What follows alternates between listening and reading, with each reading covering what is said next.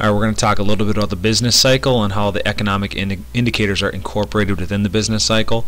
In a normal economy, we go through swings and periods of ups and downs where the indicators can look bad at times and they can also look good at other times. The whole hope is that our times of prosperity, recovery, and expansion periods, which you can see down here, outlast our times of contraction. So what I'm going to do is run through what's possibly happening to our economic indicators during each period, what's happening here in contraction with all of our indicators, and what's happening with the expansion during the expansion period with all our indicators as well.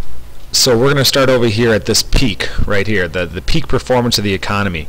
What's happening here is we're seeing our employment numbers peak out, our GDP peak out, inflation's reached its max, and eventually the business cycle is going to take a downturn. This can happen for a number of reasons. The reasons we've talked about in class include things like the housing collapse back in 2008 and then in 2009, which pushed us into a recession. So you should know or have a little bit of background on that. But when we experience a contraction period, what often happens with employment, or rather unemployment, is that we tend to see more people being laid off, more people without jobs. Also during this time, retail sales are sluggish. People aren't very confident about the economy, so consumer confidence is down. People aren't looking to make big purchases during these times because they may be a little weary about where the economy is headed and possibly wherever their own job is headed. So also during this time, people aren't spending as much, so inflationary pressures are very low, and in severe times they might actually deflate. So if it gets really bad during this contraction period and people really hold back on their purchasing as well as businesses, then you might experience deflation, where the prices of goods and services tend to fall. Another thing that could happen is that we could experience stagflation, which is where we have runaway inflation and economic activity basically that's just at a standstill or negative. And we'll talk more about that in class as well. If this period of contraction gets very bad, we could enter what we know as a recession. A recession is 2 declining periods of GDP, or 2 quarters of consecutive GDP loss. And depressions basically don't have a real definition. It's just an extended recession, and we only have one example in our history to really go off of, and that was the 1930s Great Depression. Obviously GDP is very low. Manufacturers aren't producing a whole lot during this time, so our GDP numbers are low, if not negative, in a recession. Poverty numbers will increase during this time. Energy prices could be the cause of this too. If energy prices are too high, people are going to cut back. So we could see increased energy prices, commodity prices here. We may be running a trade deficit, which means that we're importing more than we're exporting. We're relying on foreign goods. Housing starts are obviously down. Foreclosures might be increasing during this time as well.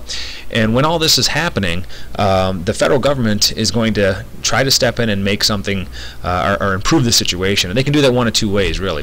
The first way is to decrease taxes. If you decrease taxes on consumers and businesses, they'll have more money in their pocket to use, to expand, to incorporate into the circular flow, and hopefully improve things that way. They can pass stimulus packages and basically give people incentive to go out and purchase new items, and give businesses the incentive to go out and expand. The Federal Reserve Bank, the Federal Reserve System, and Ben Bernanke, what they can do is they can decrease interest rates to give people the incentive to borrow money to go out and make big purchases, and hopefully that leads us into a situation that we can start to reverse the tide here in this trough section and start going into the expansion period, which brings us to our what happens during expansion periods with the economic indicators. Notice here that from this point right here in the trough all the way up to this point right here, matching its previous peak, this is the recovery period. Okay, we don't get into prosperity until we get past that former peak, and then you get into prosperity. And like I said, we hope that this expansion period is longer than the contraction period. So during this time, economic indicators are basically the exact opposite of what I said over here. So unemployment's going to be down, more people are being hired, people feel very confident about the economy. Retail sales are up, consumer confidence is up, inflation is at a much more healthy rate, maybe 3, maybe 4%, especially when you get up here. Okay, so that's recovering. You're not experiencing deflation. Hopefully, not experiencing any kind of stagflation. You're definitely not in your recession anymore because your GDP is increasing. Your manufacturers are producing things that people are buying now. Poverty rates are obviously on the decline. Energy prices might be moderating a little bit, so people can afford to spend more money in the economy. We may experience a surplus here, where our exports are larger than our imports, and therefore the value of the dollar is going to increase. We're not going to see as much debt. We may see new housing units increasing, foreclosure rates being down, and that would be basically what's going on in the entire expansion period. Now, here's the problem.